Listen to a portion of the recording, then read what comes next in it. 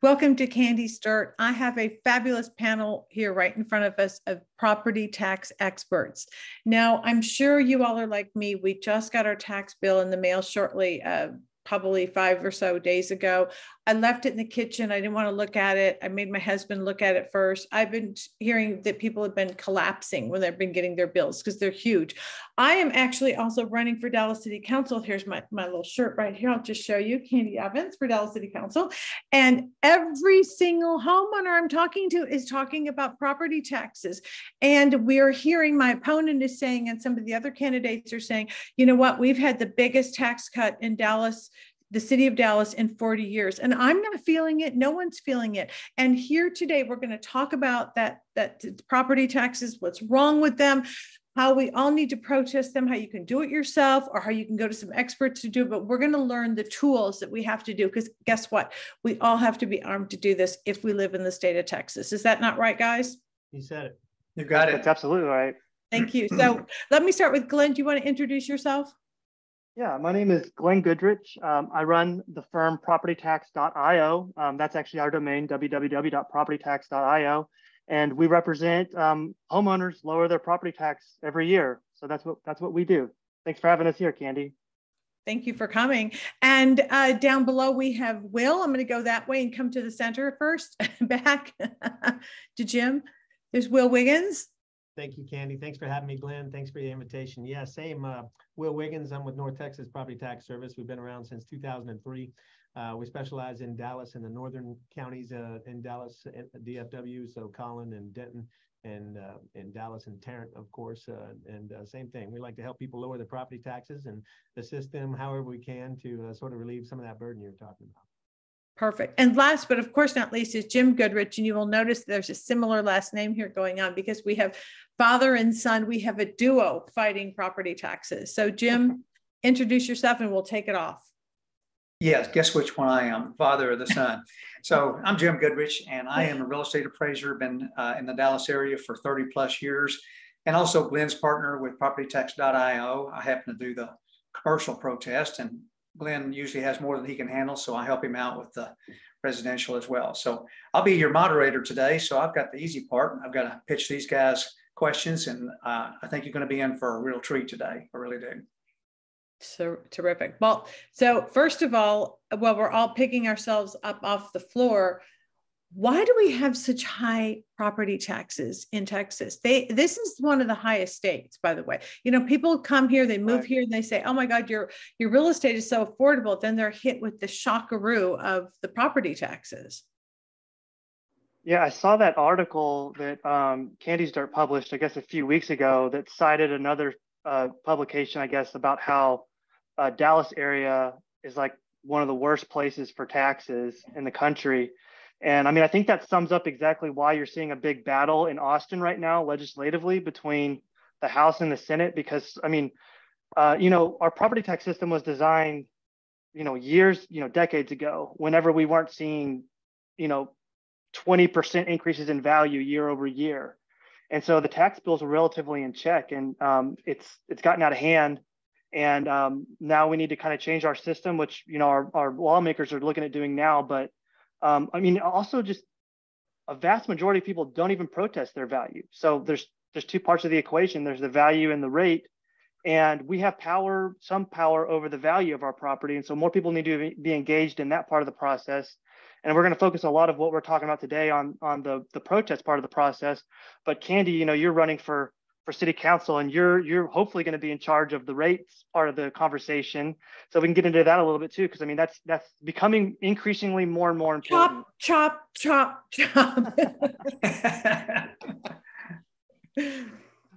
thank you for answering that. I think that you're right. When the system was designed, homes were way more affordable here. Right. Yeah. I bet Jim can offer some insight onto that, because I know when I moved here, homes were a lot more affordable. Well, they were. And I would just kind of tag on to what Glenn said. You know, we had some really landmark legislation 2 years ago in the Texas legislature called Senate Bill 2. And that really put a lot of checks and balances on the property tax system. We haven't really seen the full effect of that. But I will say I just got through doing a class this morning, and we talked about property taxes and rates being a teeter-totter. When one goes up, the other one goes down. That's not showing up real well. But when the values go way up, legislatively, the tax rates have to go down because there are limits on what the cities and schools can actually take in now. So we've got a pretty good system. We just need to give it a chance to let it work. And I think that's what Dan Patrick's position is. And there's other schools of thought as well. You know, Candy, Will actually has probably interesting perspective on this because, Will, you used to work with the appraisal districts, right? Yeah, that's right. Yeah. I started in land development and planning where I came from in Colorado and moved into assessment when I moved down to Texas about 10 years ago. Got a job working as a commercial appraisal for Travis Central Appraisal District, and I was promoted into an analyst manager and all the way up to assistant director at Travis Central there in Austin. So became very familiar with the Texas style, I suppose, of assessment. And I guess I'll just answer that question too, Candy, that when I got down here, a little tidbit or kind of it's funny, a story to me, anecdotal, but when I came down to Texas, I thought that Texas, being born in Texas and growing up, my whole family coming from Texas, I thought was a relatively conservative state. Well, when I found out that they got 8%, that the taxing entities were allowed to go up to 8% increases on their budgets without a hearing, I thought, well, that's incredible. That's a lot of money. That's a lot of increase. And even where I came from in Colorado, it was limited to population and inflation, or capped at 5. So you could have those two, but we're going to cap you at 5. And that even came from Colorado. I came down here and thought, golly, they get 8%, huh? That's a lot. And so anyway, to see the most recent legislation cap it at 3% without a hearing, I think that's the right call. And I'm looking forward to seeing how compression works. Good. Do any of you ever think that we might, first of all, let me backtrack. Is this an equitable system? Is it equitable for homeowners? Or do you think there's more of a burden on homeowners than there's commercial property? I mean, look, there's way more data for residential properties out there than there is commercial, like through the MLS systems. And a lot of people don't know this, but the appraisal districts have access, or most of them have access to the MLS system, so they know what properties are selling for. There are systems like that for commercial, like CoStar, but nobody really inputs in sale prices into CoStar. So they have a lot more data to work with for residential. They get pounded. As a general rule, I say that residential properties pay 95% or higher of their market value, and commercial properties pay like 70% of their market value. So in that regard, it's not equitable for homeowners. And just, you have issues now. I mean, there's kind of it's not really funny, but for lack of a better word, I call it a joke, that there's this new exemption that exists, which is I've owned my home for more than 3 years exemption. And that's because you've been somewhat protected by the caps with these huge increases. If you purchased your property in the past 3 years, people are wondering, well, how did my value go up by more than 10%? And that's because when you purchase your property, you're not eligible for that 10% cap the year after the purchase. So if you've recently purchased your home, your taxable value is going to be way higher than people that have owned their home for more than 3 years, because they've been somewhat protected by that 10% cap. So in that regard, it's really not equitable either. For every time you buy a property, you're losing cap protection, and now you're paying more. So we got some issues we got to work out with equity in our system for sure. Yeah, and I'm really interested in that. Guys, you want to chime in? Yeah, I'll take the ball on that one, but I'll keep it short for sure, Jim. I know you probably have some comments too, but one thing too, Kenny, I'd say is that when I became director, it was kind of like I got the big picture. I thought I was a big shot for being a commercial appraiser and knowing how to value things on income and how to do a band of investment for cap rates. And that is all fun stuff for appraisal. And I do love that stuff, and I love those studies. But when I became the assistant director, Travis, I realized, holy cow, the tax basis is residential by far. Like, the people paying the taxes are in the homes, they're not in the commercial. So to me, the discussion of taxes is only ever about the homeowners, and that's where it should stay. I mean, I think that commercial commercial real estate investors get a pretty good deal with some of the laws that are in place. And to answer your question, I'll tell you this: Texas is one of the only 5 states that has a provision to protect the taxpayer against unfair taxation. And that's huge. I mean, we just really need to cradle that and make sure that stays in place, because it's in jeopardy with things like caps, as Glenn mentioned. We got to, Texans believe that we are taxed according to value. And anything that takes away from that, anything that takes away from the pursuit of what the value is, needs to be challenged for sure. Good, good. Mhm. Jim, you had Yeah. one to add to that. I don't really have anything to add, really. I think they covered it pretty well. I just want to mention to Will, maybe somebody chatted in, said they couldn't hear you very well. So maybe just speak up a tad more. I can hear you just fine, but okay. Just keep that in mind. Okay. Or maybe get closer to the microphone, maybe. I can do that. You bet. So I didn't really have anything to add really to that, Candy. I think they pretty well covered. Residential for sure is easier to value. And I think I agree with Glenn that they cover pay much more of their fair share than commercial. I happen to do commercial protesting for people, and it's not uncommon to see a property sell for 1.5 times, maybe even 2 times what it's on the tax rolls for. Just because it's also much harder, the data sources are not out there. Well, and also the commercial firms, the commercial properties are all represented by agents, and they're constantly protesting every year and through those firms. And a lot of homeowners are unrepresented, or they're not filing their own protest. And so there's that regard also, that it's a business operation for the commercial properties, and for homeowners, it's more of like, do I feel like protesting this year or not? And I think we're in a point in time where it's just, we need to be protesting every year and keeping the value part of the equation in check with the appraisal district, and not just rubber stamping what they think the value is, because the commercial properties hire professionals like us to challenge that value every year aggressively. Right, that's written into their business plan. That's not written into every homeowner's business plan. Right. But one of the things we try to do at Candy's Dirt, and what we want to do with today's seminar, webinar, is that we want to give you the tools to do it yourself, because you don't have to hire a professional. You can do it yourself, but we'll give you the tools for that. So onward and upward. Okay, so guys, what's the next step here with, should we talk about what's going on in Austin right now? Yeah, we can let's cover. Yeah. Go ahead, Dad. Go ahead, Sure. Jim. Yeah, we have been talking about that a little bit. There's basically 2 competing versions. There's the House version. It's just funny. It's not Republican versus Democrat. It's House versus Senate. Yes. And the Senate is 100% behind their proposition, which is to raise the homestead exemption for schools from 40,000 to 70,000, which will help all homeowners. Another exemption for seniors, and there's some other fine points that are probably more in the weeds that we want to get. And then the House has got something that's kind of interesting. They are proposing a 5% cap on all real estate, including land, commercial buildings, houses, and that sort of thing. And I've heard that described as, it's kind of like cotton candy. It looks really good and it tastes really good, but it's bad for you. So I'll just leave it at that and let Will and Glenn comment further on that. And Candy, I'd be interested in what your comments are too. Yeah, well, go ahead. So are you on the same page with that, or what do you think?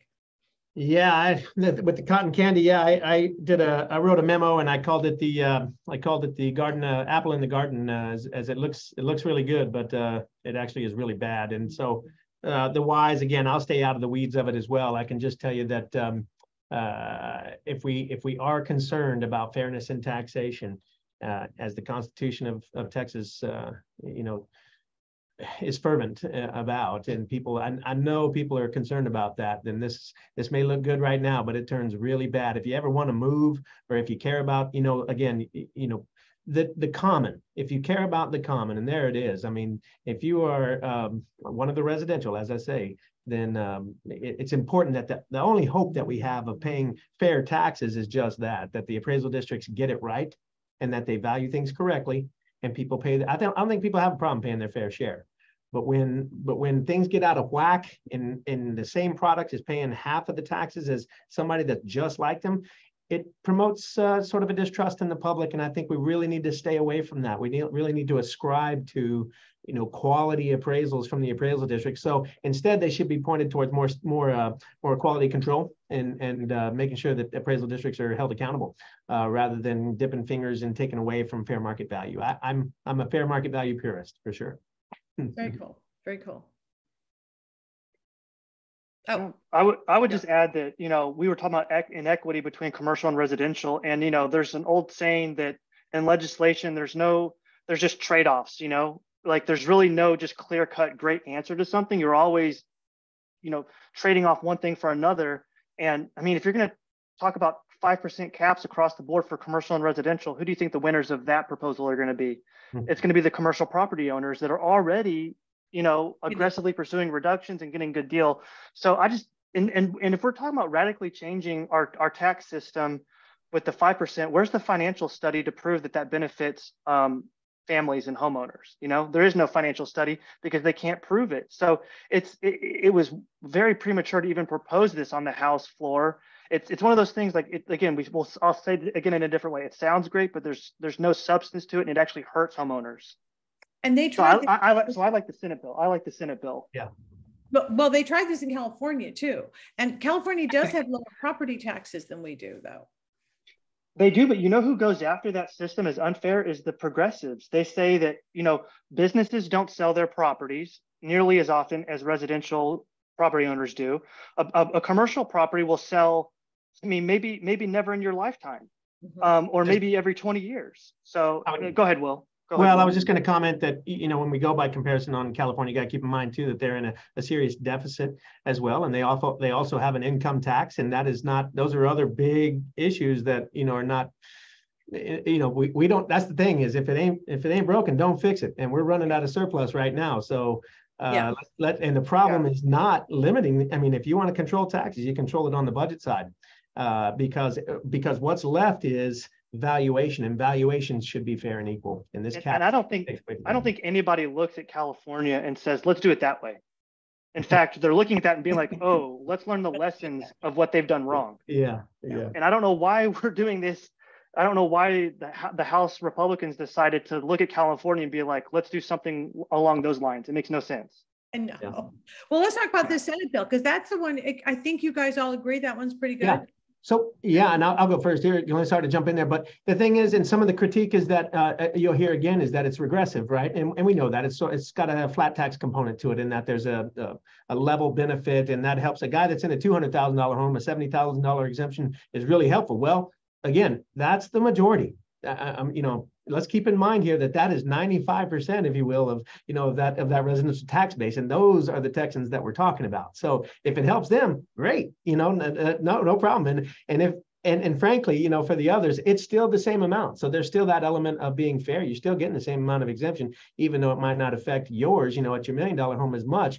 Again, I think there's a fairness component to it that is much more easier for me to digest than the calamity of the variance in capped values.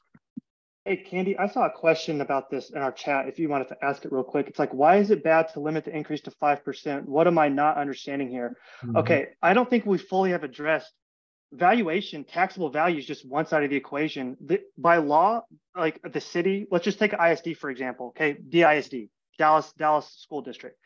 By law, they can increase their revenue by 2.5% every year.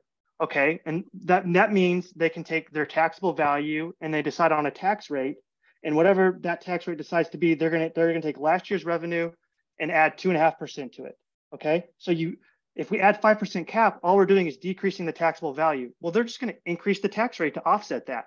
Right. So your tax bill has no impact at all by limiting the taxable value.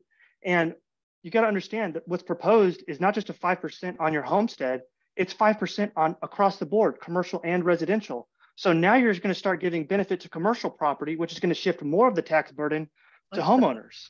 Mm-hmm. I see. So that. So it's the 5% cap only addresses one side of the equation, taxable value. It does nothing to rein in the budgets with the taxing entities that Senate Bill 2 that went into effect in 2020 did.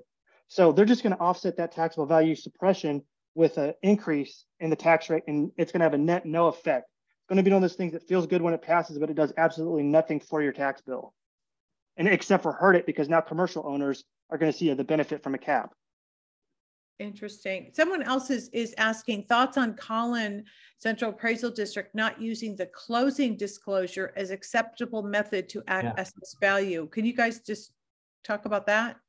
Why don't you take that, Will? Sure. Yeah. Well, it was the first time I'd seen an appraisal review board or appraisal district for that matter sort of disregard a fair market or an arm's length transaction and sort of take claim to the time adjustments and sort of evoke in the testimony that, you know, over the third and fourth quarter, you know, that sale price is not indicative of market value because the third and fourth quarter were so strenuously, you know, there's so much growth. And so it's the first time I've ever seen them take that position, and it's a bold one. You could say it's accurate, but if we're going to go there and we're going to open up market adjustments, or what's known as time adjustments, market adjustments in appraisal theory, then you better make sure you're doing it right, and you don't get to blanket the whole county at some number that came from some report. I mean, you know, what we have to do as appraisers is dig in on any assignment and make sure that it's specific to that property and identify the appraisal problem for that property. And so what should have been appropriate is, you know, they had some substantive evidence that showed for this neighborhood and over this time, and here's what it was since then. And maybe I could substantiate that. But if you do that, if you open Pandora's box, then you better get ready for it this year, because I'm coming after them this year with the same argument, boys. Like, that market's been falling, so I don't want to hear about, you know, it sold in May at 500. If it sold in May this last year at 500, then a lot of those pockets and a lot of those markets, at least on my side, are going to get the argument, well, then it's less than that according to your theory last year. So, hey, Candy, can I put my 2 cents on this? And then Yes. we actually have a chart. That I think we probably need to get into before too much time passes, that Jim has of like the market decline that kind of Will was alluding to with time adjustments that we're requiring. But from my experience in Collin, for years, they've never just accepted closing documents. They always say, well, do you have an appraisal that you can submit with that? They have just not, it's not good enough for them just to have a closing disclosure. They want an appraisal that was done on the property as well, especially if it's new construction property because of contract dates. They could have contracted that price a year, 18 months ago. And they're saying, well, what would it sell for today? You contracted that price 18 months ago, but what would it sell for today? So that's one reason why they don't take closing disclosures. Mm-hmm. And honestly, Collin is kind of unique in this. I mean, I'm trying to find a way to say, I do respect the job that Collin County does. I have to preface what I'm about to say with that, because I'm walking a little tightrope here. But Collin County is much more aggressive in rejecting outside information than any other county I work in. They really think that what they produce internally is probably better than what anything else that they're going to receive externally. So that means I don't care what you just paid for your property. I want to see what it actually would appraise for. And that's a legitimate stance to take. But then you provide an appraisal to that, and then they start beating up that appraisal. They say, well, we've got different quality ratings and things like that. I get where they're coming from, but at some point you got to throw the taxpayers a bone that they're doing their homework and doing their job, and kind of give them the benefit of what it just sold for. But that's why I don't see them accepting closing disclosures, is that they want an appraisal with it. And even if you have the appraisal, they're going to start beating that appraisal up because they have their own internal data, like building quality adjustments, effective years, and things like that aren't on appraisals. So it's not quite as easy as it used to be in Collin County, and really any county that we work in. I think when you saw the 2008 crash and you saw a lot of fraud that happened with appraisals, that kind of changed appraisal districts' mindset towards appraisals in general. And there's a much more scrutiny applied to even appraisals that are done by third parties now. Yeah, this is true. But what chart did you guys want to, or Jim, did you have? Yeah, we're going to get into, I think you're going to see, we've got a series of graphs here. Good. And I'm going to pitch this to Will and to Glenn, let them talk about it. And is it okay if I share a screen now, Candy? Oh, please do. Thank you. Okay.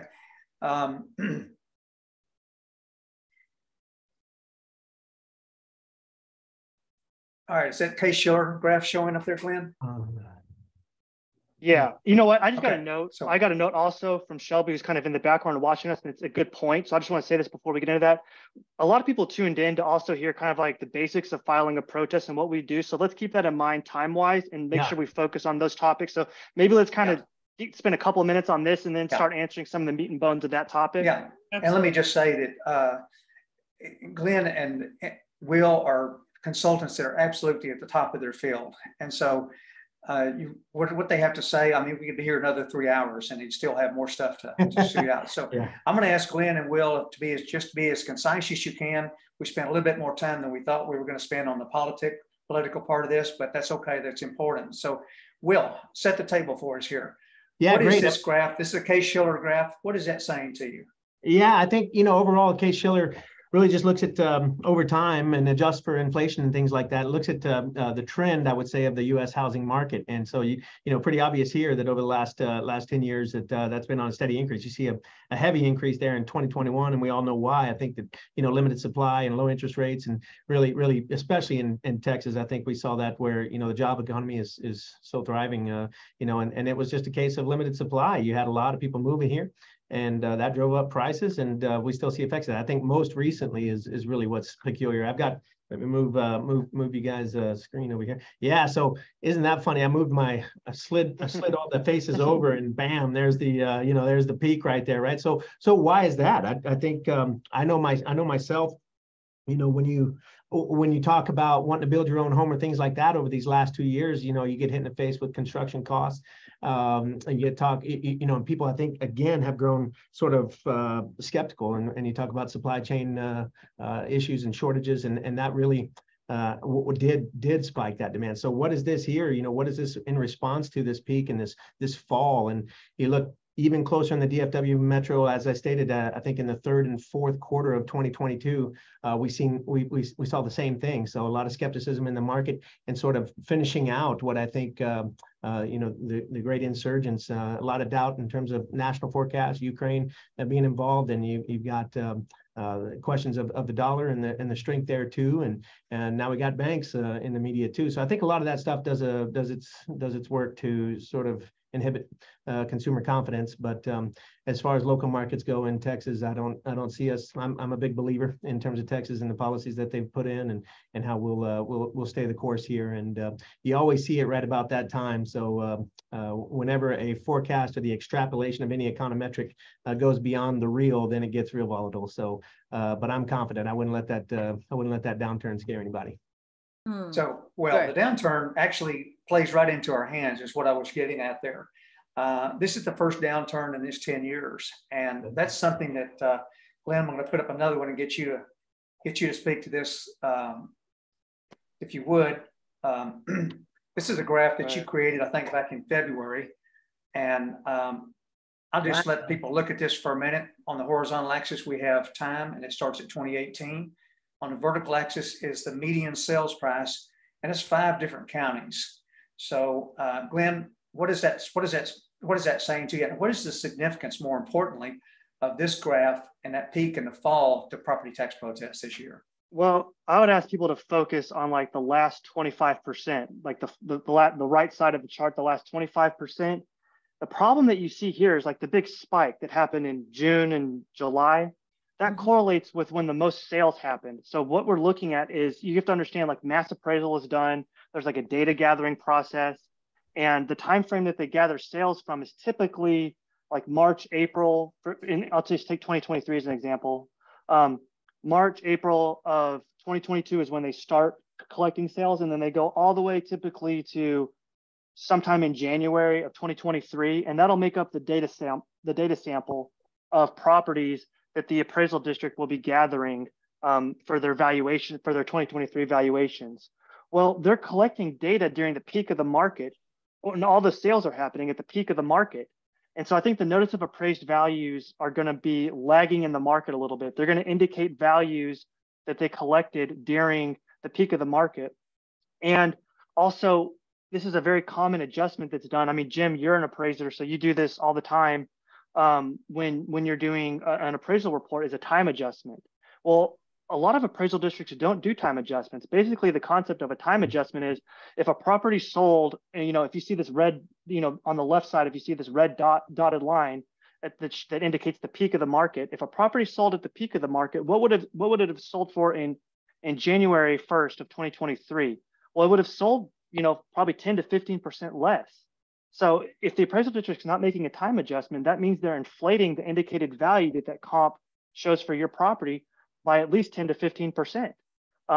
Now, if it's sold in September or October, it's not a 10 or 15% drop. It's probably more like an 8% drop. But still, the point stands that all the sales are probably going to indicate a higher value than it should, than what the property would actually have sold for in January. And so that's going to be a big battle that we're fighting this year.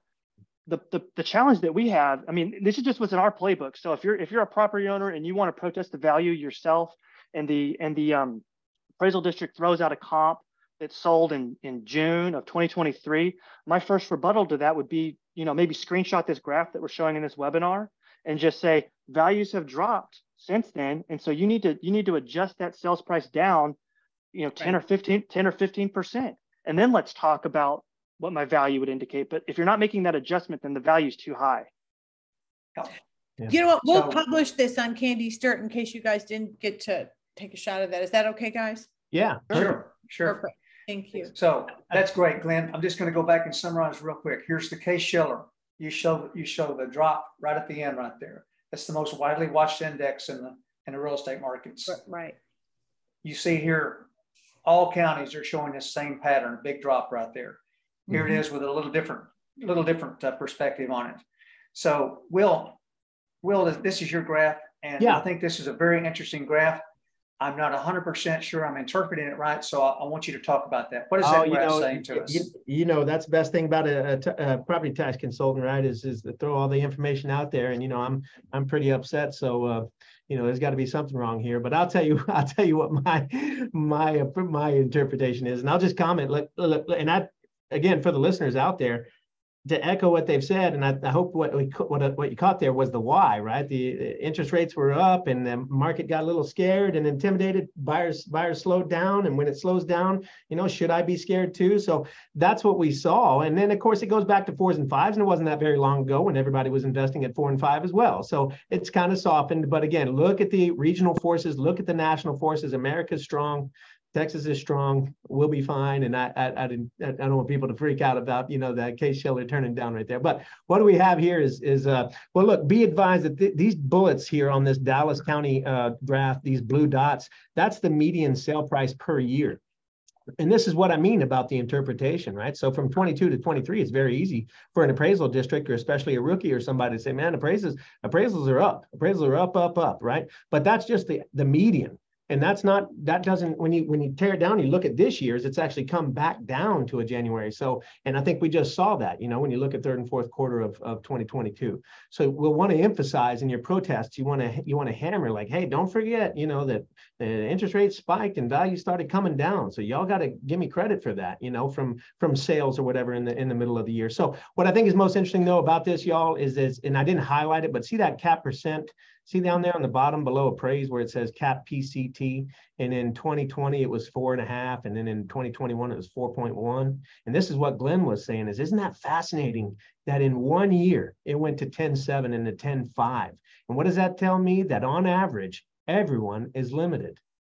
Everyone is limited to the 10%, which is fascinating. That means that market values have gone way above, and now all the homesteads have kicked in. And so what do we have is a bigger gap in between that red line and that green line over the last 2 years. And that's fascinating to me. It's not a big deal to me that the market value opinion is different than the blue line. I mean, they always come in underneath. We all know that they're trying to be limit protests, and they always come in low, and they're trying to catch up.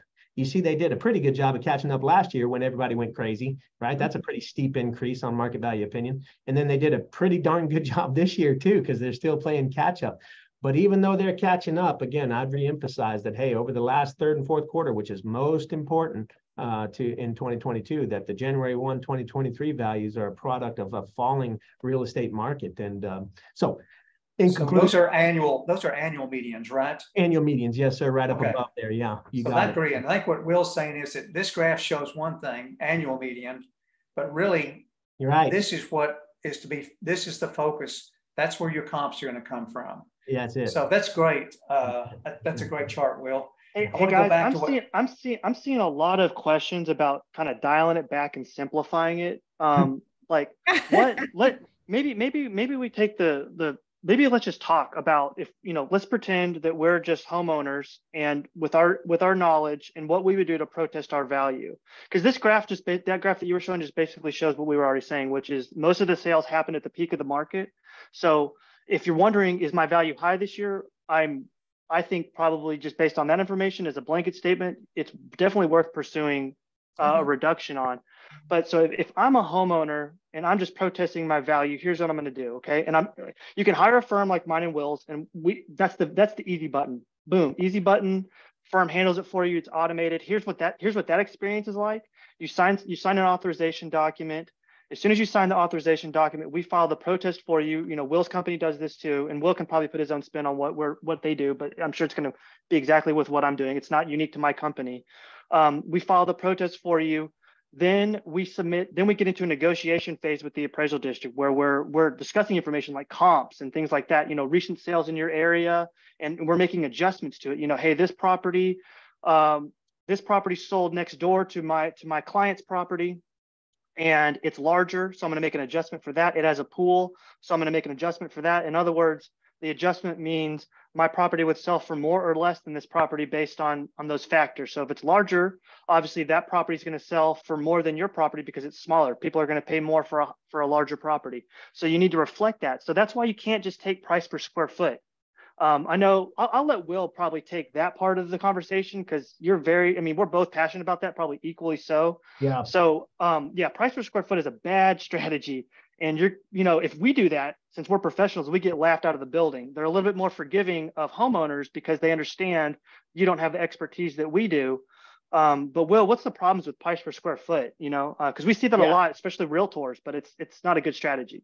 Yeah, well, I'll start there. And in Dallas, you might be handcuffed to it, because in Dallas, their analysis in the defense hearing does boil down to, as you know, price per foot. It becomes a price per foot game, and all they got to do is put up two smaller comps, and you lose, because they're not making adjustments for economies of scale. So you got to watch out for that. But you can, as realtors, they like to talk about PSF2, and that's good to do, but you got to make sure you make adjustments. And most realtors know that. But when you hand over a CMA to your clients, you got to tell them, hey, be cautious of that PSF, and you got to same with what Glenn's saying in your hearings. You got to. Okay, let's define CMA as a. Yeah. Let me ask you a question. Let me ask you a question. CMA is a comparative market analysis. It's what I know. We have a lot of real estate agents online here with us, and CMAs can be great. But Glenn, I've heard you say something about a CMA, so I'm come to you first. Yeah, and then we'll. A CMA is just a tool that the realtor uses as a conversation piece with their client. The realtor is actually doing a verbal analysis with their client. I don't think realtors really list their properties based on what the CMA does. Mm-hmm. It's just a way for them to kind of get more raw data, and then they kind of massage it with their conversations that they have with their clients. So it's not a knock on realtors' valuations.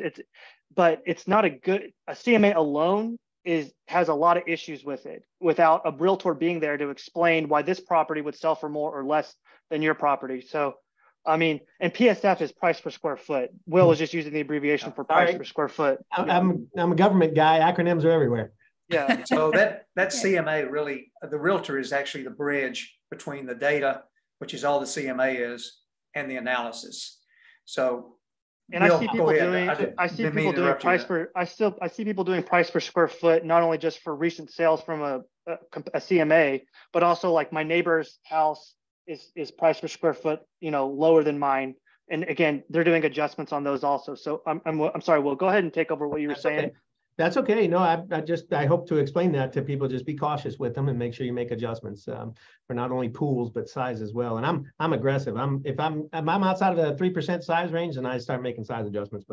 But that's not everybody has to do. Look, I'd give you my tips for those that are watching. And when people ask me like, hey, can you help me out, or I want to do it myself, and here's what I tell them is that, well, number one, don't mess around with the deadlines. Understand when your deadline is and because they won't compromise on that. So number two, you're probably going to be hit with an offer. Be skeptical. Okay, it's an automated offer, and if it shows a reduction, then they just throw it out there to you, and you think it's great because you're getting a reduction. Maybe there's more on the table, and and I wouldn't end there because it was easy. So be skeptical of those offers, because they're usually not very good. But Will, let me just dig in there a little bit. And I'm bad about this as an appraiser. We get married, we think our data is so good. You shouldn't put your feet in concrete on your opinion, should you?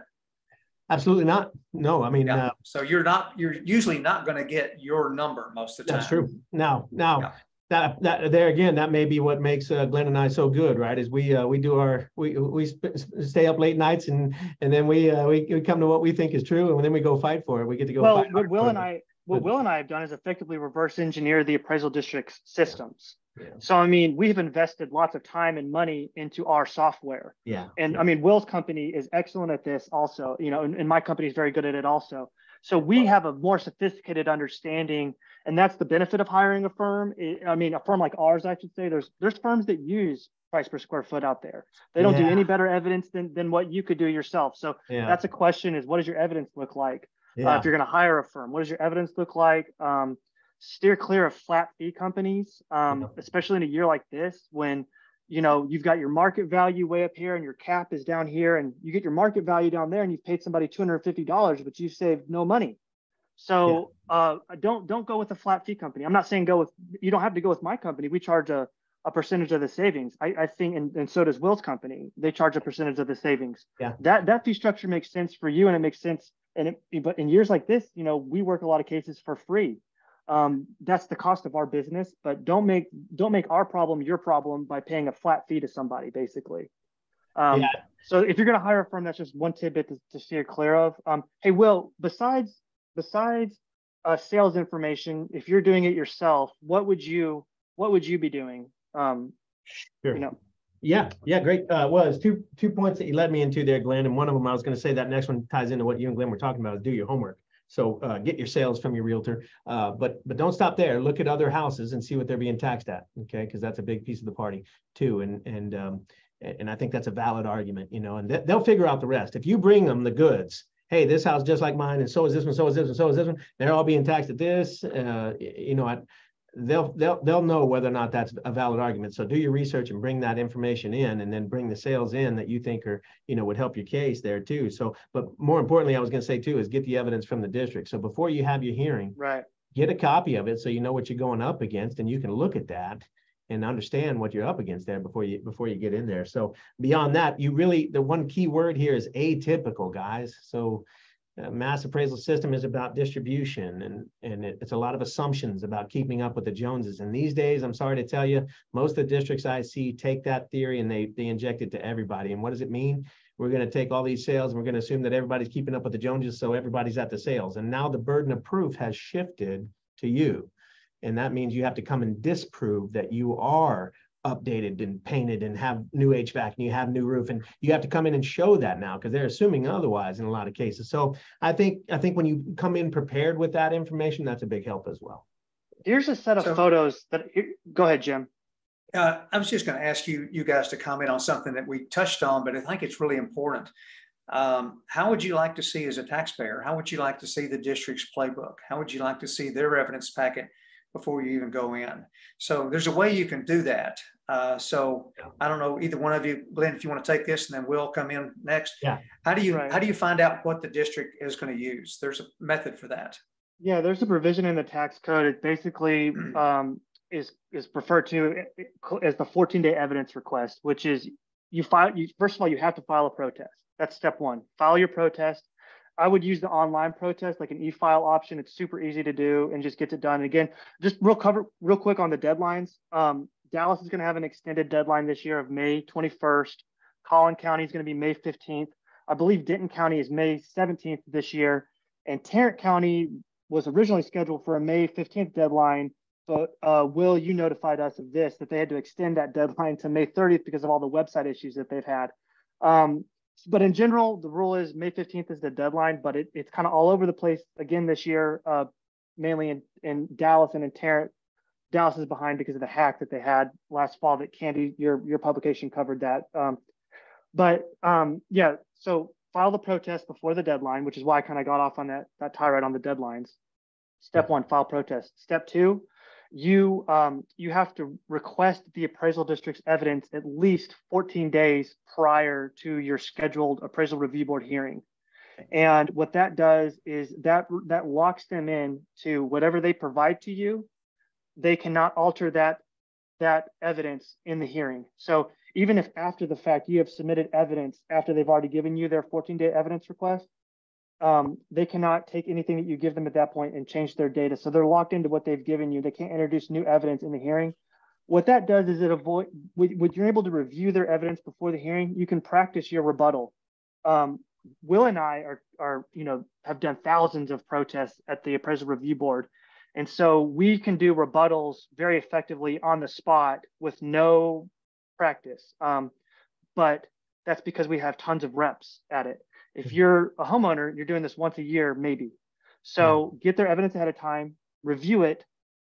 You're going to probably have, what is going on with, I have a lot of questions. Take that opportunity to call the appraisal district. What does this mean? What does this mean?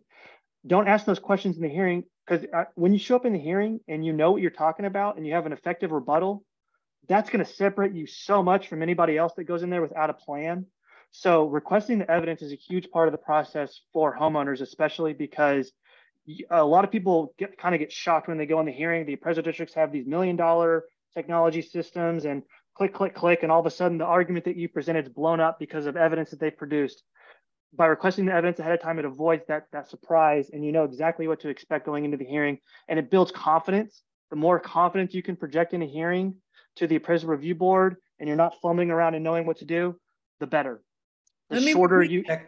Let me repeat that for everyone. You can ask for the evidence from Dallas County 14 days in advance, correct? That's any county. And Will is showing up. Hey, Will, talk, because they're not going to see you. So yeah, sure. I got to talk in order to see that's true. This is the section of the tax code that allows you, that Glenn was referencing, if that helps. 41-461 gives you 14 days to get. Hey, Will, what's your take on just what I just said? What would you change? What would I think you're all spot on. I think the only other thing I guess I thought I would add, I did write down a note, was that the hey, bring in the they're aware of the last year's value, but they're not offering that. I know the board is, and sometimes they'll ask for it, but hey, tell them and remind them, if it was relatively close to what you think is true, and then bring in a newspaper, show them, when I say do your homework, bring in a newspaper that tells everybody that the interest rates are up, that the housing market was crashing, like put it back on them, like this is nonsense. You don't know about the assumptions that they're making. You don't understand them because they're too complex, and that's the way it is. You could just show Candy's Dirt on your phone. Yeah, or that, there you go, right there. That's right. Yeah. Say, look, yeah, that's right. You know who this is. She was saying the same thing. So, so I think that's important. Bring the graph in. Yeah. Bring the graph in. So, Will, let me ask you, when we're talking about the hearing, let's stick to one thing here. There are some do's and don'ts in the hearing, and there are a couple of things you can do in the hearing that are guaranteed to get you a big eyeball roll, which means they're totally tuned you out. And there's a 5-letter word that I think Will has taught me this a few years ago, that you should never, ever use in the IRB hearing. What is that word? It is taxes. Yeah, don't talk about your taxes. But I thought that's what we're doing. Yeah, nobody cares. Aren't we protesting our taxes? You said it. One word, wipe out that taxes word and replace it with value. That's what we're talking about, is value. You bet. Okay. Good point. So what are some things that I know Glenn sees these in the chat line, and Will, you do too. The homeowners always want to come in and tell the board everything wrong with their house. What are the things that just does not flat move the needle at all, and is pretty much guaranteed to get an eyeball roll? I see kind of basic landscape deferral is not really going to be very effective. You kind of need to really make it stick to kind of bigger ticket items that really impact the value. So like here's what works. Okay. If you have like a foundation issue, and first of all, when we're talking about condition, it has to have impacted the value of the property on January 1st of the tax year. So in this case, if somebody were to come in and buy your house on January 1st of 2023, that would have to be an issue that would show up in an inspection report. Or if a buyer's walking through your property and they're like, gosh, this kitchen is really not dated relative to everything else, that would be an issue that would impact, that's really not a repair issue. That's more of just like a cosmetic issue. So as far as like repair issues go, it's like foundation, you have to have like a third-party estimate with that. So like mold, things like that. Those are issues that really move the needle. What doesn't move the needle is like kind of the bad fence in the back, the fence that kind of is little issues, even though it's kind of like that does impact the real world. It's just, it's kind of normal. A lot of, what's considered normal wear and tear for a property doesn't move the needle. It's got to be something that's outside of what would be considered normal wear and tear for a property. If you want to kind of Got it. contrast, if you want to kind of show that your house is not updated, there's a few photos that I recommend showing, and that's kitchen, a front view of your house from the street. So kind of go to your neighbor's house across the street, take a picture of your house, take a picture of your kitchen, take a picture of your master bath, take a picture of your living room, and it kind of shows like the flooring and things like that.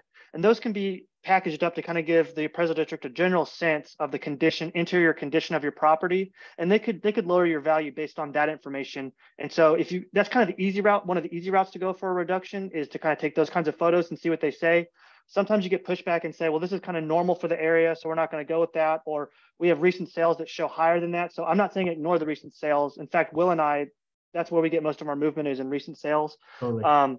So, but if you're going to do it, recent sales can be a tricky argument to make. You know, you can, I mean, you can, I'm not saying you can't make it, but I mean, if you're going to get to the level like Will and I are talking about adjustments and we're disagreeing with the appraisal district's adjustments, I mean, you got to be pretty skilled at doing something like that. So if you want to kind of keep it simple, you might go the condition route. That might not give you the most bang for your buck, but it could be effective and easy to do. Okay. Yeah. Good. Yeah. So, yeah. One quick axiom there to summarize, okay. I think is important is like, think about when you go in to sell your home and what you have to disclose, right? Or what repairs, you know, what the repairs that in them would you typically command, right? So these are things that are outside of what is considered normal maintenance. Yeah. Okay. Yeah. So when we're going to the ARB, we've got these typically 3 people on a panel. And so a couple of questions for each one of you on this. First of all, Will, where do those 3 people on the panel come from? What are the qualifications for the board? And are they really neutral the way they say they are? Who do they work for? Who pays them, et cetera? Well, we all have our opinions of how this system should work and how it is currently working. And so I think to be without bias is probably maybe something we could all aspire to in all of our dealings personally and professionally, but so that's as soft as I can answer. As I wish that they were purely independent, but I don't think they are. However, they are educated. I mean, you know, these are people that are appointed, and they're, you know, they're business professionals, and they're sometimes a lot of retirees and former CEOs, pilots, you know. So, but there's no academic qualifications, are police there? chiefs. No, I don't believe there is. No, sir. And but from what I find is that most of them are very well educated and you know, and kind people. You know, they're trying to do the right thing too. But again, these matters can get complex sometimes. And if they do fall on one side, you know, I'd hope that they fall on the taxpayer side. So okay. So I want to ask both of you something. This is something kind of new that they've instigated a couple of years ago. You can opt for a single member ARB. So, Glenn, I think I've heard you address this, but I don't think, have you ever had a single member ARB? I have. Where you just have one person like a judge? I've done it. I wouldn't recommend that to a property owner. If you're a property owner and you're going to do your protest and you plan on going to the appraisal review board hearing, I would not opt for the single panel member. It's one of those things that I kind of feel out with the appraisal district. You got to keep in mind with agent, and this might be a point of I know this will actually probably be a point of disagreement with Will, which is great. That's why we wanted Will on here to offer his perspective also. My experience with single panel members is I feel it out with the appraisal district that I'm working with. And sometimes there's something to be said about making it easier to work with you. And if you're an agent and you're controlling thousands of protests like we do, and we're getting it through the system really quickly and efficiently, I think that affords us better results in the long run. I think the ARBs prefer that because they're moving faster. The appraisal district prefers that because they're moving faster. So for me, it's about speed. And I don't think I'm not sacrificing results in that from what I've been measuring. And in fact, I actually think I get better results in a single panel member, because what I've seen happen in the appraisal review board hearings a lot of time is there's groupthink. There's 3 of them there, and they kind of get coverage with, I don't really want to lower the value, or I don't really, want to lower the value, and this person doesn't want to lower the value. So they, in a group, they feel safe not lowering the value. Whereas if it's a single panel member, they've got to be they're the one and only decision maker. And I think that dynamic is removed. And I've actually nobody seen, behind. Well, and it's anecdotal, but last year I had the same chairman and a 3 panel member one day, and movement sometimes, not movement other times. And it was in Dallas. So basically the appraisal district is agreeing to lower the value based on my evidence in the ARB hearing, and the ARB is just kind of agreeing with the appraisal district's new lower value. So we're getting lower value, but they're not disagreeing necessarily with the appraisal district. I had that same chairman in a hearing the next day, in a single panel member, and he's disagreeing with the appraisal district. So that's anecdotal from my perspective. I know Will has good reason for disagreeing with that. So Will, why don't you take it?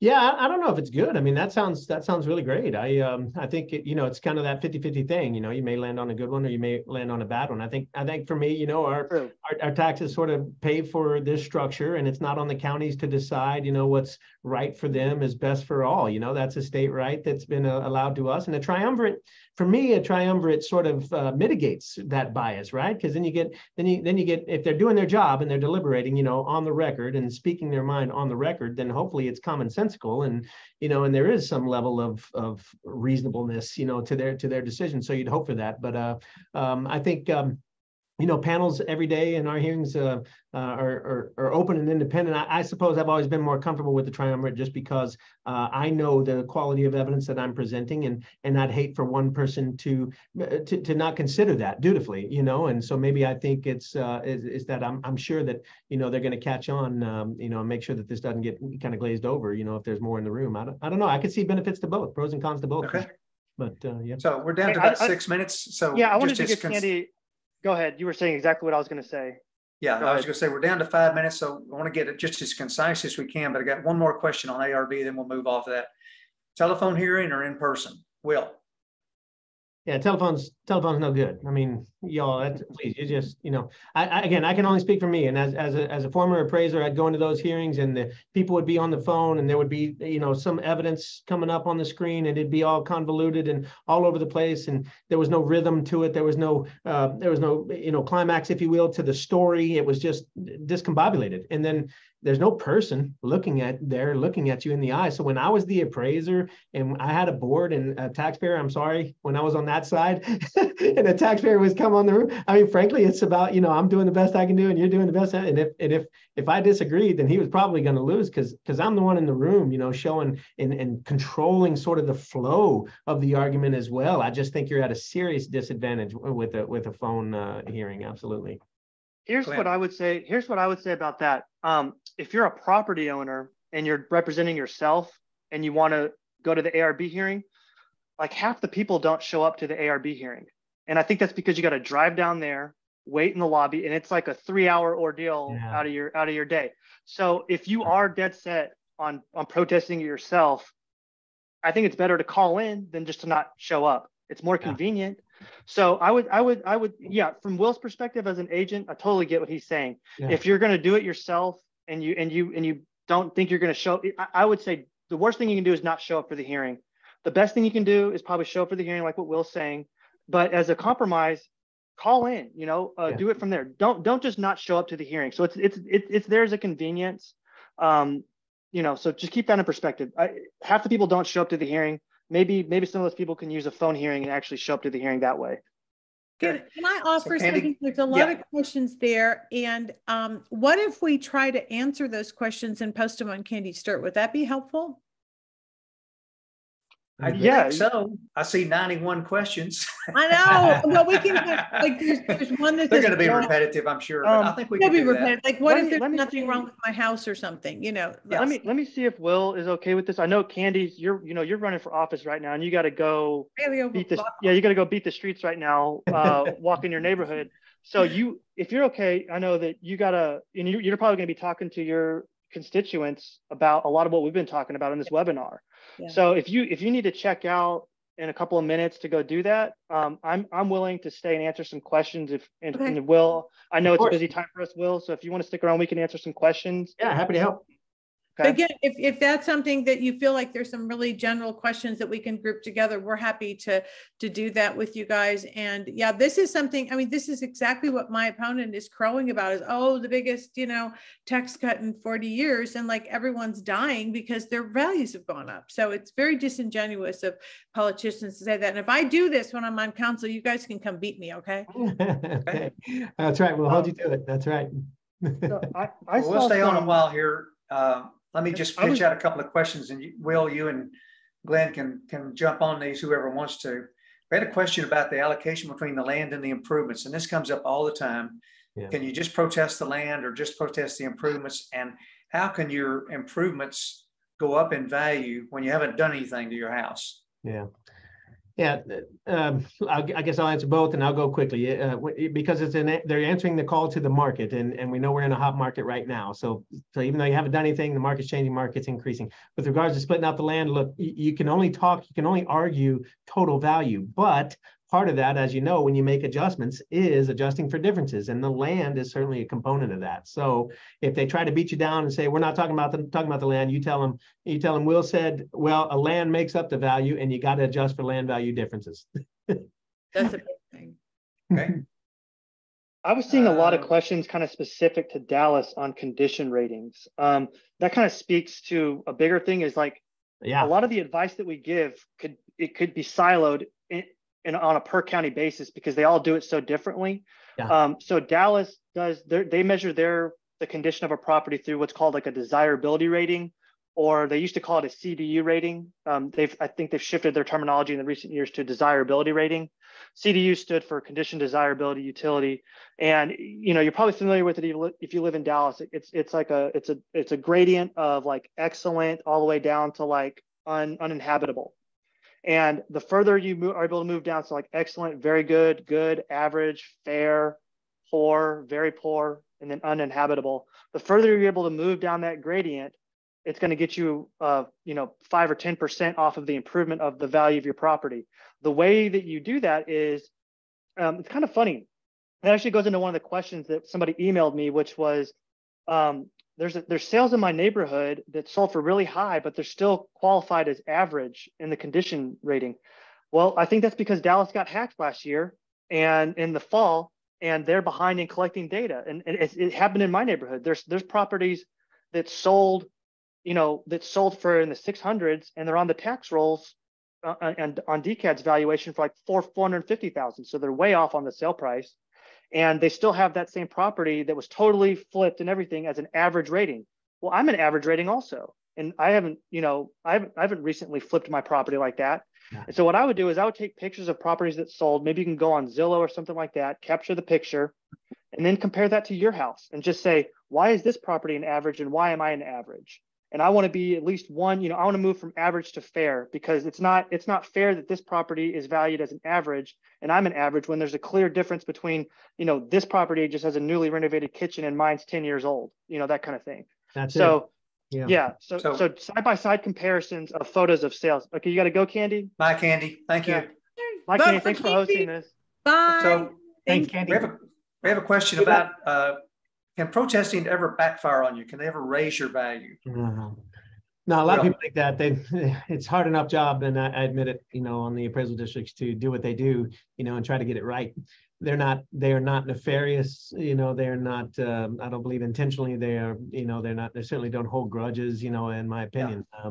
Well, legally they can't though, can they? Am I right on that? No, of course not. I mean, legally they have appraisal standards, just like any other appraiser is supposed to, they have to follow the ethics rule, and of course, and so we trust that. And but correct me if I'm wrong, because I thought in the tax code a couple of years ago, they passed something saying that the appraisal district or the chief appraiser cannot raise your value just because you protested. That was a part of Senate Bill 2 that passed in 2020. Before, it was kind of like this informal agreement that an appraisal district wouldn't do that. But then you saw Tarrant County one year, and it wasn't the appraisal district that was doing it. It was actually the appraisal review board was increasing values in a hearing. And what Senate Bill 2 said was that's no longer legal. So there is absolutely no risk at all of filing a protest and getting your value increased anymore. Yeah. There's a law that protects against that. Okay. You wonder if that board member was a little biased. Yeah. That's ridiculous, right? Well, I mean, to go in and taxpayers protesting their value and be like, oh, actually, we're going to increase your value. I mean, yeah, that speaks to, you're right. That speaks to sometimes the nature that an ARB member can have. I mean, that's pretty ridiculous. So luckily there's a law right now that you can't do that anymore. So we had a couple of questions about a topic we haven't covered. Equal and uniform. I know that what taxpayers do, but I know it doesn't work. Would one of you want to take that and get into that can of worms? Well, stay away from the word taxes. Again, stay away from the word taxes, okay. Number one, all right? That's a universal rule. But what are we trying to do? The concept is ad valorem. It's according to value. We all trust that if I have a $300,000 home, I should pay about a third of what the guy who has $1 million home is paying. And that's fair and that's fine. That's a good, ever since the Romans, that makes sense, and that's, we can believe in that. But when we find that instead that these are all cookie cutter homes, right? But here, I'm going to use it for this example, but his taxes are so much less. Well, that's because his appraised value is so much less. And you really got to get down to that. So it's as simple as this. If you want to try an equal uniform argument, you can use the same approach as you do if it's sales or something like this. But you need to consider those appraised values as the market value or as the appraised value indication rather than the sale price. So that's generally the best way to help people understand how to make that argument. Okay. While I'm looking at the next question, Glenn, what do you think the two main takeaways from today's session are that you'd like for people to go home with today? Someone type that we covered. Yeah.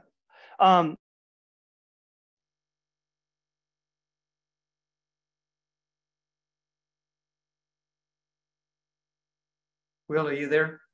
I think Glenn froze up. Yep, I froze for a second, but I'm back. I feel like okay. I'm alive again. Go ahead and take that. I think Glenn's still frozen up. Okay. Yeah, the main takeaways from today's session. Yeah, main takeaways for me is, again, I'll stick to my script here is don't miss the deadline. Watch out for those offers. Do your homework. Ask for evidence. Get you some sales. Make sure that you're making a good argument on sales. Check out other appraisals as well. Look at the adjustments and be cautious of the appraisal district's adjustments. Okay, but stick to 3 keys. Don't go off running on tangents. Okay, come into the hearing prepared with what your argument is, and what it's faceted on. Try to blow up their argument whenever they come at you, but mainly stick to your points. And I think we gave you those. Use some sales, use some E&U, bring some cost estimates, stuff that you'd have to disclose if you were to sell the property, and then remind them what the market's been doing, either through media or some kind of news source like that. I've seen a few people. Good. I think you were frozen up there. Go ahead, I was frozen up. I was seeing a few people that were asking questions about how do you select comps. I generally look for properties that, when they say, what do you mean by recent sale? Well, I mean, the date of valuation for property taxes for this year is going to be January 1st of 2023. So the closer that property sold to January 1st of 2023, the better. But you can go all the way back until April. But again, I would avoid doing that because that was the peak of the market. I would try to choose properties as close as January 1st as possible. Try to find properties that are, ideally within 10% the size of your property. Stay within your neighborhood if you can. Don't go 1 mile away. What can hurt people is if they just try to get the value so low and they negate their credibility to do that, then you're not going to have people willing to work with you. If they know that you're going to way across town to pull comps, and you're going properties that are way smaller than your property to pull comps, or properties that are built by a different builder, maybe not as nice a builder as you, especially if you're in Collin County and you're in some phased development, there's degrees of quality in those developments.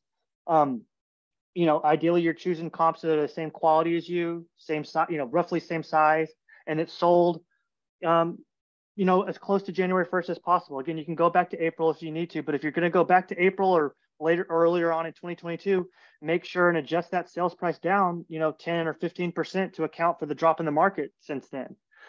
So that's how we're going to be selecting comps. And for equal and uniform, it's the same thing. Instead of just looking for recent sales, and instead of starting at a sale price, you're just looking at your neighbor's house and just, saying, well, they're a little bit larger than me, or they've got a pool and I don't have a pool. So make those same adjustments that you would make with recent sales. But yeah, that's how we select comps. Okay. Good tips. Somebody's like, how many comps? Yeah, Great. 3 comps. Great. 3 comps is good. In some counties, we go 4 to 6 comps. In Dallas, I know they stick to 3 comps. Will, what do you think? I think it's a good answer. I think from market, if you're looking at the market value portion of the protest, that's adequate. If you're looking at the equal and uniform, oftentimes a lot of calls that I get here, I'm sure it goes the same for you guys too, but is my neighbor and this one guy, and it's like, well, there's got to be more than one. You got to be getting a bad deal, by at least 4. So sometimes when you make that uniform argument, you need at least 9 comps, and that's really where hiring myself or hiring a firm really comes into play, because we already have the data and the research, and we know what is going to be considered credible. So that's really the challenge of the taxpayer who takes this on themselves, or the mechanic that's trying to do this themselves, is you got to dive in and get all that data, land size, the age, the size of the home, and whether or not it has a pool or not, an outdoor kitchen, and you got to have all that ready and prepared so you can make a credible argument. And anyway, I'd say on market, you're good with a minimum of 3, but if you try to make a unequal appraisal argument, you better get in the 7, 8, and 9, or higher. Yeah. Oh, somebody asked, how do they get MLS information? Like, do they get it from real estate agents? No, it's not like it's from the MLS system itself. And there was a bit of an argument on that in Tarrant County. I know that the Travis Board of Realtors said that the Travis Appraisal District couldn't have access to the MLS system anymore, and that created a lot of issues for them. But it's not like your realtor is feeding data to the appraisal district. It's done through the actual systems level, the software level that controls the MLS system. Okay. I'll tell you, the takeaway for me today is it's all about graphs, and take advantage of the declining market.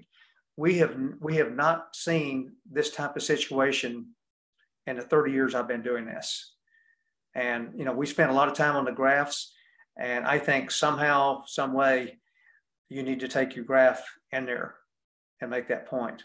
Yeah. Because we're going to be showing graphs over and over and over again in our hearings. And I know Will is too. You bet.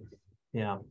Yeah, I think that's huge this year. I think it's unprecedented, as you said, and it's ultimately an effect of interest rates. I mean, that'll be my main, my key or my anchor strategy is everybody knows that these interest rates spiked, and there's a lot of concerns about inflation. Well, that took the cost of mortgages up, and that slowed down a lot of transactions. So values fell, and it's as simple as that. I know we have a lot of realtors on the call here, and I don't think there's a topic. I think we did not get to this topic, but I had it on my list. Glenn, I'm going to ask you to address this. The prorated homestead that passed a couple of years ago as part of Senate Bill 2, I think. In the past, to get a homestead exemption, you had to own the house and occupy it as of January the 1st. And that's changed. Can you explain that? And then we'll explain how that impacts the cap also. Sure. Go ahead, Glenn. Yeah. So now it's whenever you purchase the property, like the percentage of the year that you own the property is the percentage of the exemption that you get. So right now the ISD exemption is $40,000. If you purchase the property in June, let's just say that means you roughly own the property for 50% of the year. That means you're eligible for 50% of that homestead exemption. So you get $20,000 off. So that means you don't have to wait until next year to apply for that exemption. You should apply for it right away.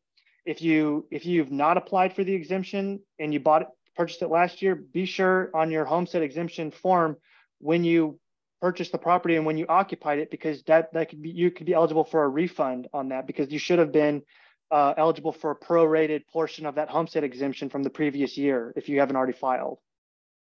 Okay, so Will, let me give you an example. Let's say that I bought a house last summer, July 1st of 2022, and I paid $500,000 for it.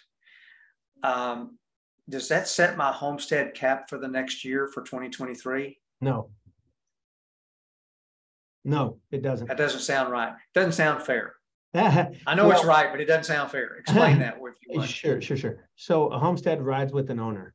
Okay, a homestead is tied to an owner, and the appraised value for that tax year is established, as of January 1, like we've been talking about. But once that value is certified for that tax year, that will dictate the basis, if you will, that we're referring to. Okay. So put another way, Glenn, it's just this is a lot to unpack. So I think you've described it a little differently. There's different ways to describe that. I have a lot of, we get this question. This is the number one question we get in our chat system on our website. We have this live chat system, and we're doing hundreds of chats every day. And the number one question is for people that purchased their property last year. So I bought my property in 2022. I thought my value could only go up by 10%. Why did it go up by more than 10%? And the issue is you're not eligible for the homestead cap. So the exemption and caps are two totally different. The homestead exemption is separate from the homestead cap. You're not eligible for the homestead cap the year after you purchase a property. So if you purchased it in 2022, your homestead limit is not, there's no homestead limit for you in 2023, meaning your property can go up by more than 10% in 2023, and likely it'll go up to what you paid for it. You know, because they got access to the MLS system, they're going to know you paid $500,000 for it. They're going to know that you were at $400,000 last year. The homeowner's expecting, okay, worst case scenario, I'll go to 440. The appraisal district says, nope, you're at 500. Homeowner's like, wait, I could only go up 10%. The appraisal district says, and this is not them saying it, this is the law. They're saying you're not eligible for that 10% cap the year after the purchase. So it'll automatically be applied in 2024. But if you just buy a property, it's going to go up to what you paid for it more than likely. So if you bought a property in 2022, once again, 2023 is very key to protest that year, because that sets the base for your 10% increase the next year. Am I getting that right? Yes, because another way to think about, in summary of all of this, is the first time that you've occupied the house as of January 1 ascribes your 100% residential homestead. Gotcha. So maybe if you had a percentage of it year before, well, that's not 100%, and you haven't established your basis yet. So the first year that you were in the property as of January 1, that will determine your basis, and then it's a 10% from that every year thereafter. So the guy that yeah. Oh, I was gonna say, you can attest to this. People so in 2021, let's rewind a year. In 2021, we have clients that purchased their property, and we're going in and, you know, they're showing closing documents, and the appraisal district says, no, we're not going to lower it to what you paid because the market's gone up since then. You know, again, this was last year when we were just in the very hot market.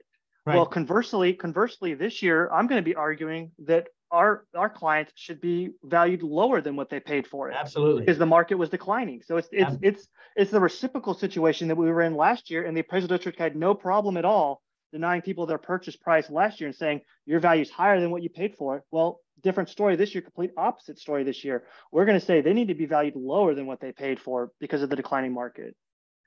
Yeah, in all fairness, you know, we've been kicking around the appraisal district's pretty good. I have seen several cases in Collin County where the appraisal district has valued the property at less than someone paid last spring. So I think they understand this. Whether or not they'll agree with our time adjustments, I don't know. But I've seen enough cases where, at least in Collin County, where they have sent a notice value at substantially less than what the property sold for in early 2022. So that's some good news. Even before last year, you'd always hear this stuff about how, well, that sale was early on in the year, and, you know, these sales are later on in the year. Well, I'm certainly going to offer that in every county. You know, in every county, I'll be saying, you always tell me that. You always say this one's later. Well, these are later in the year, you know, so you need to be paying attention to these, you know. I'm going to hammer that for sure. Okay. Guys, is there anything that you wanted to cover that we haven't covered? Somebody came in late and asked us to announce who we were again in our companies. I'm Glenn Goodrich. I'm with PropertyTax.io, and we represent residential property owners protest their property tax. Will, you go. Yeah, thanks. I'm Will Wiggins. I'm with North Texas Property Tax Service. Same thing. We commercial and residential services for DFW. Yep. All right. Well, what are your concluding thoughts, Will? Yeah. Now that we're at the end, and I get to throw my 2 cents into the jar. The monikers are frustrating me. As you know, guys, and so it's the appraised value. The homestead limited value is the appraised value, and it's on every notice of value, but it looks different on the different websites, and I think it makes people confused, you know, assessed and limited and taxable and blah blah blah. But the one that most people care about, of course, is the homestead limited value, which should be dubbed the appraised value. So that's my 2 cents. I think we need kind of like a get out the vote effort for protesting. You know, we're preaching to the choir here. If you're attending this webinar, you're showing a high interest in protesting your value. What I would hope everyone would do is go on your neighborhood online pages, like, you know, Nextdoor, your Facebook community group, even just conversation, good old fashioned conversations across the yard with your friends, but get more people involved in this process. the appraisal districts are rubber stamping a lot of values, and you know, the appraisal district has an important role. We respect the appraisal district, but we need to be involved in that. More people need to be involved in that process. So if you're part of this, please help spread the word to your neighbors, encourage them. If you can offer advice to them, do that also. Yeah. Will, is that slide of yours showing up there? Sorry, Glenn. It's the slide that you prepared. Yeah, look, there it is. Yeah, you bet. Yeah, so if you didn't cover everything, just feel free to. Well, thanks. I mean, yeah, we don't have to get, I mean, this is the DCAD website and the Tarrant website, Collin website, and the Denton one. You see on the Denton and the Collin, they're calling the appraised, and the appraised is the same as the market.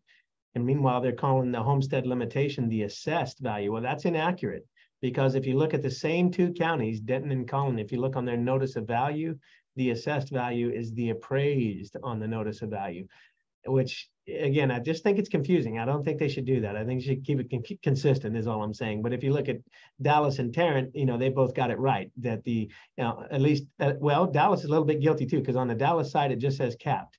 Okay. But if you look at a Dallas notice, it says appraised capped. Right. Yeah.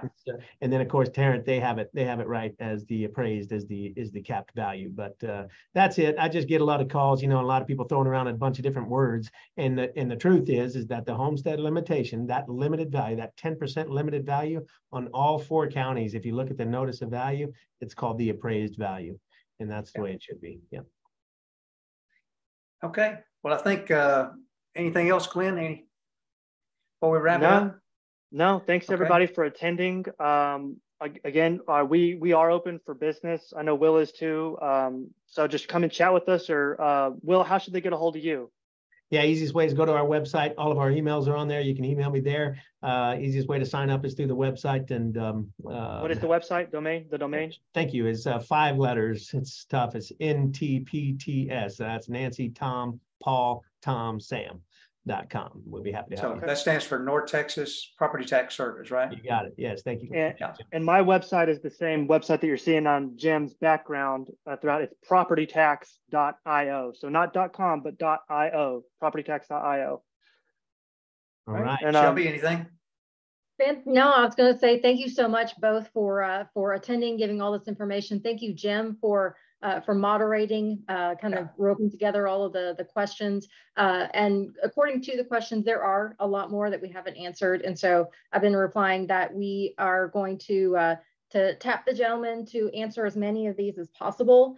And you know, we'll include any duplicates, kind of combine them, but we'll like to post all this content on CandysDirt.com with including a recording of this webinar today. So I hope you guys got some value out of it.